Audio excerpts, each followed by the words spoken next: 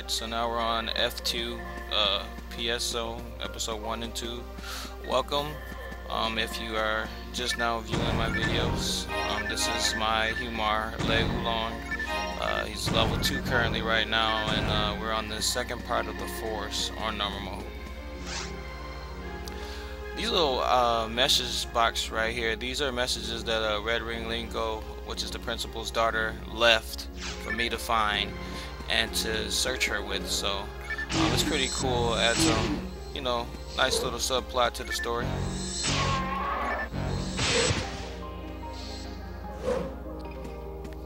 Get knocked out there.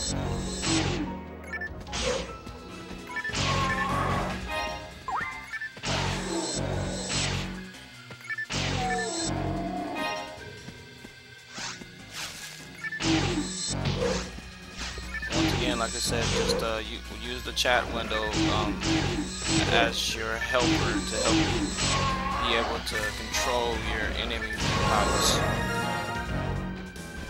Just gain a level again.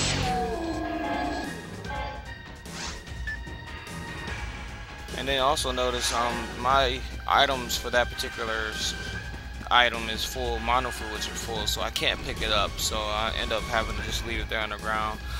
Sometimes you'll end up finding items that, you know, like a mono fluid or a mono mate that you can't use because your items are full. What you can do is just use the item if you have a room available to, or if not, just bypass it.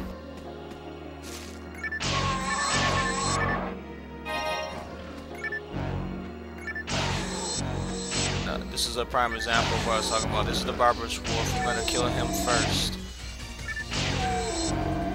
Well, I didn't give the enemy a chance to howl, but yeah, what happens is, when, like I said, when you kill the barbarous wolf, the secondary wolf, the savage wolf, will howl, and he'll pretty much be defense down and power down.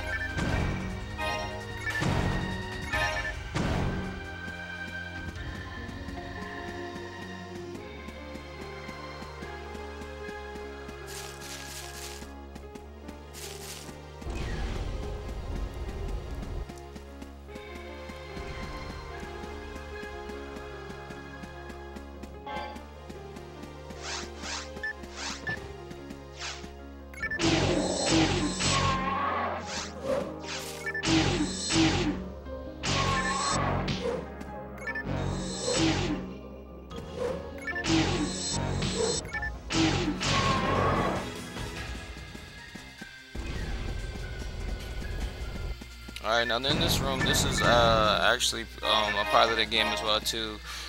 Within each of the 3 stages before you get to the final stage, you find these tall columns, and supposedly when you read the message it says this to commemorate Pioneer 1, but technically that's not really it. You have to activate all 3 of the columns to be able to enter the ruins and to be able to get to the final stage of the game. So that's one column that you have seen in Force 1. You'll find 2 other columns and the next 2 stages, and then that will actually open the grand entrance to the final stage.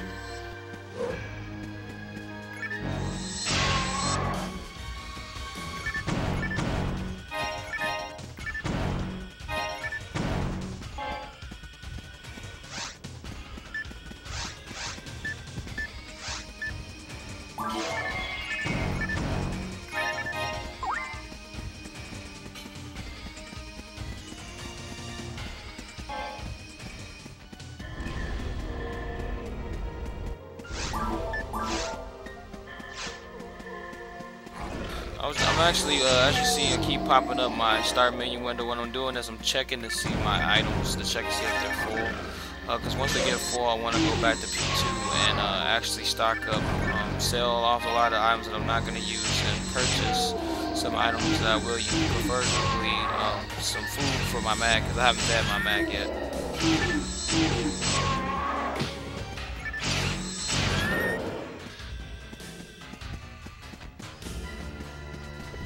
Trying to catch this rabbit, but probably won't happen here. I'm gonna, yeah, swing at it and miss. Normally, if you had a technique like Zonda, especially in the beginning, you would probably end up catching it. Foy and Barda are too slow at this point, so a level 1 Foy or Barda wouldn't work. Foy is fire, Barda is ice technique, and then Zonda is a lightning technique.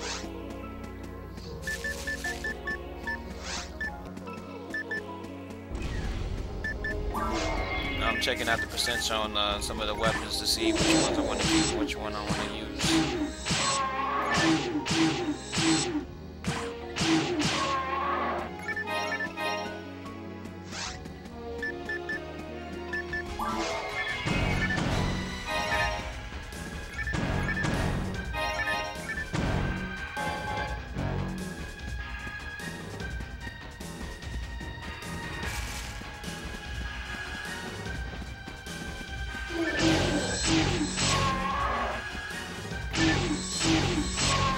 Probably more gold boomers.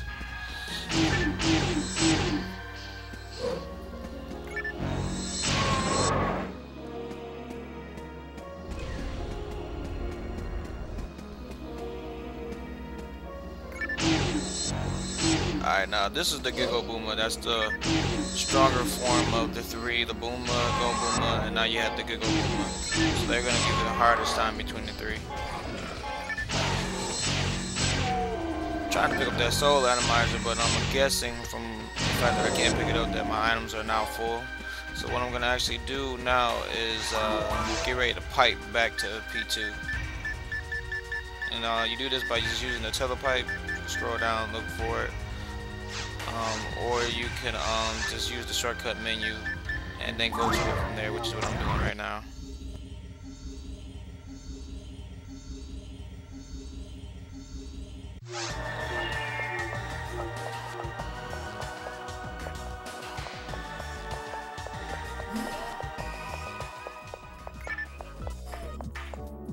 Alright, time to sell some items.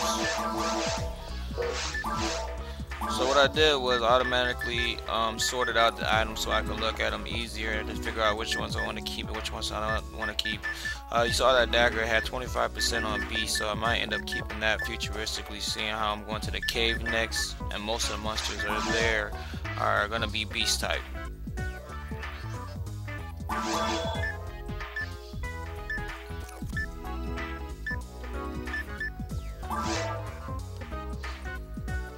I'm just going to show this just one time in my tutorials, just as far as what I mean by selling items and stuff. Selling items that you can't keep, keeping the ones that you want to keep, checking out the percentages. So that's what I'm doing right now, just deleting out weapons and keeping the ones I want to keep. And then purchasing the ones that I need to get. I need to get that Barda. Yeah, that's going to come in handy, the Zonda and the Anti. The Anti is a healing technique. It goes along with Resta, and those are gonna be, one heals your energy, the other one heals your abnormal statuses, meaning if you are paralyzed, poisoned, shocked, which is a temporary state of non-movement,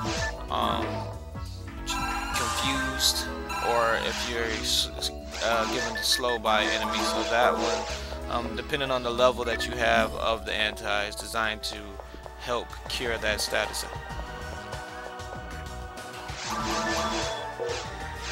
Alright, time to deposit Masada. I also bought antidotes to feed my mag, so that was a very key thing to do, is time to feed the mag and to give it what it needs. So I bought antidotes, and the reason why I bought antidotes is because, like I said, I want to raise the attack accuracy on the Humar first and foremost. Hunters are going to gain power gradually, but they lack power. Where they lack in ATA, you know, they make up in 4 in power. So right now, instead of me focusing so much on just power, I want to raise the attack accuracy. That way, as I level, I can be more accurate with my hits, and I can still gain more power as I level as well too. Alright, now this is a Hilda Blue, or sorry, a Hilda Bear. I'm attacking it right now, and as you can see, like I said, I'm avoiding it as much as I possibly can. Well, I'm fortunate enough to actually block that attack.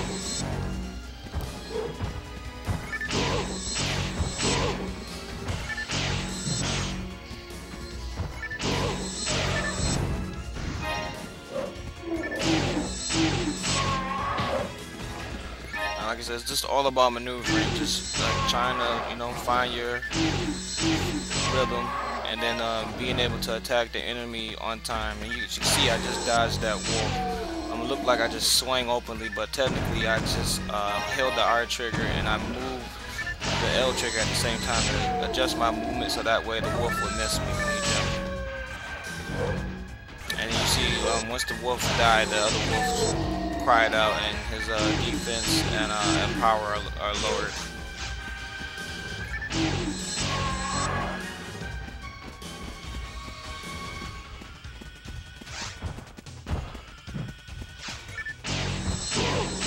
Alright, like I said, trying to find the enemy's blind spot, that's the best way to do it. Hilda bears especially, they will take a lot of damage from one swing. I'm probably one swing away from dying anyway, so it was very important that I didn't get hit that time.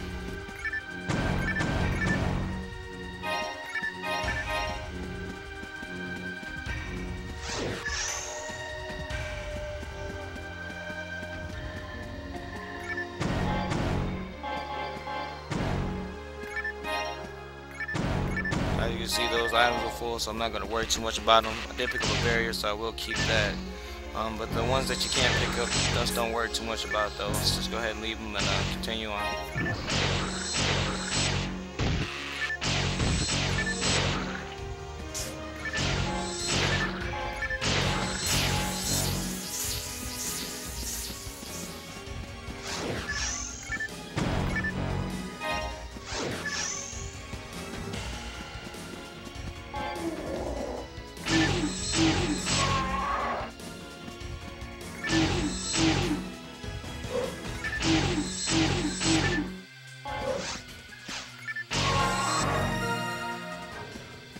Alright, another level.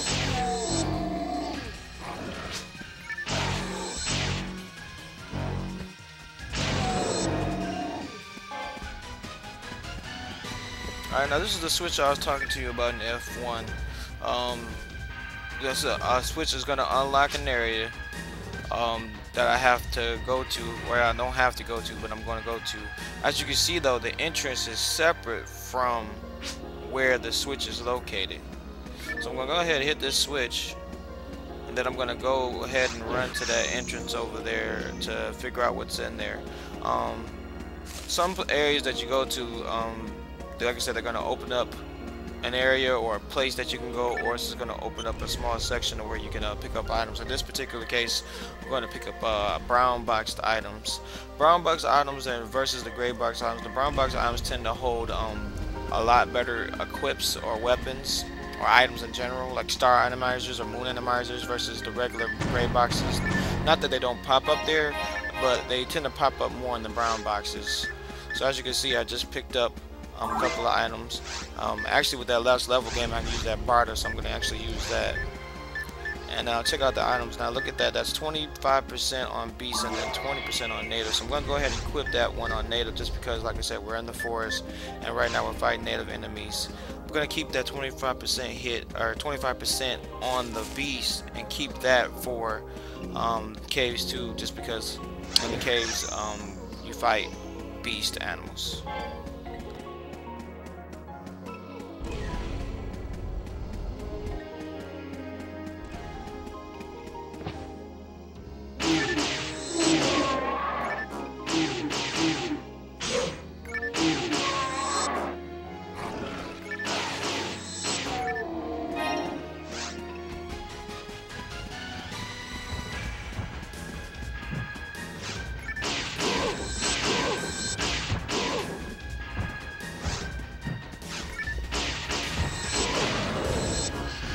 Alright, so F1 is officially, or sorry, F2 is officially complete.